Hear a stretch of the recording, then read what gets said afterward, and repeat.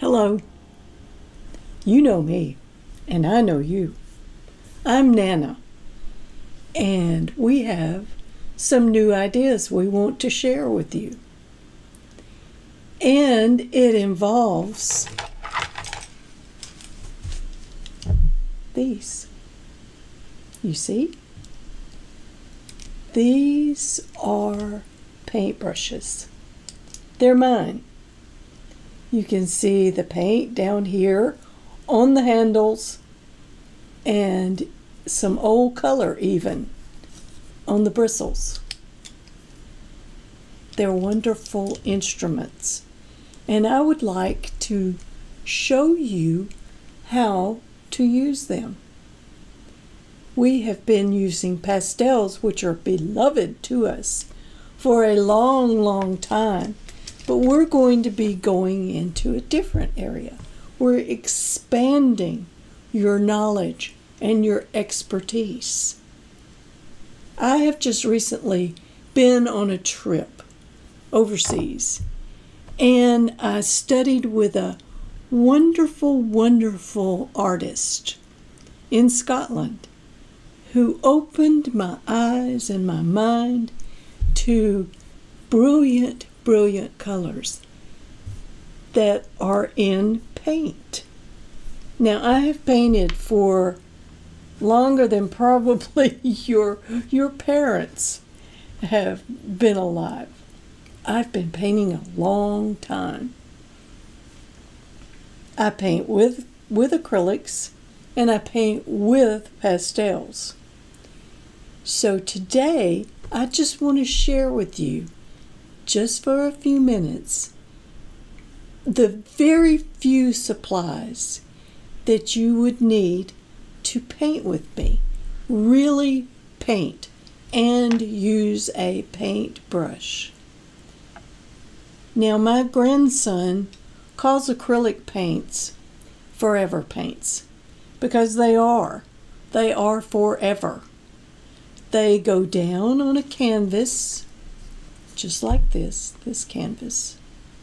This is a tiny little canvas. And they stay on there forever. And sometimes when you're painting, this is just water.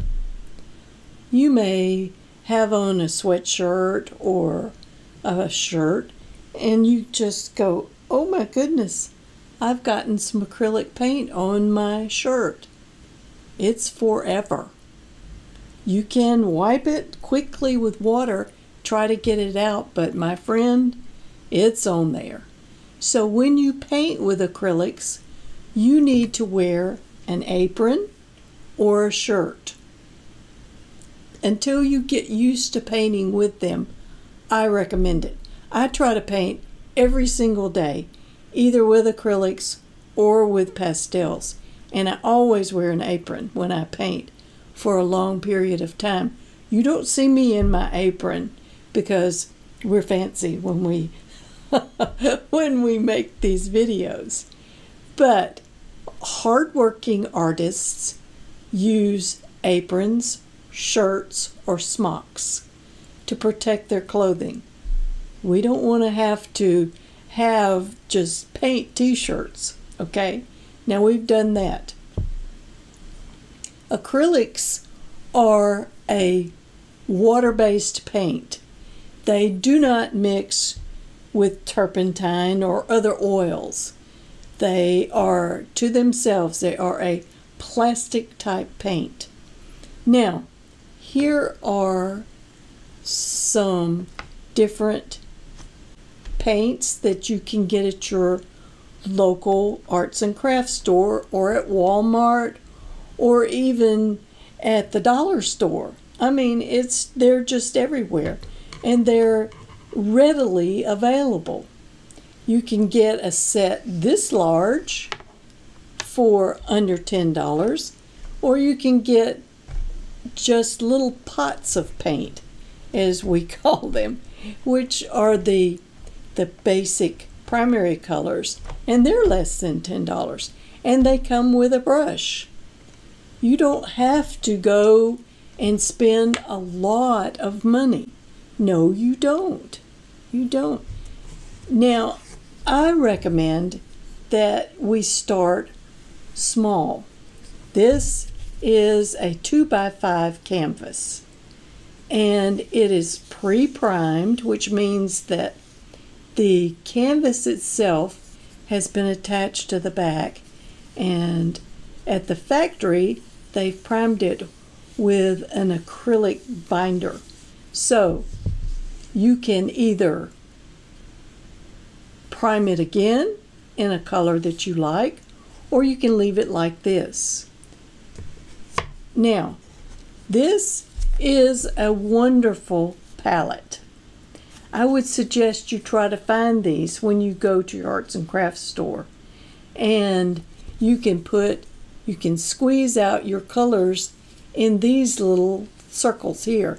And this big circle in the middle, you can put your water in. So you dip in your paint, and you dip in your water, and you paint. Dip, dip, paint. It's very easy to do. We are going to go over all of this again each time we paint. I am so excited because we're going to be using my motto, which is never, ever stop learning. You always keep learning. It stretches the mind and it makes you happy. It makes your eyes sparkle when you can do a painting all by yourself with Forever Paints. Now, I hope you will come on this journey with us. We just are jumping up and down with excitement. We cannot wait to get started. We'll go over the supply list again, but you have the basics. And I want you to remember, always, always remember, you are an artist.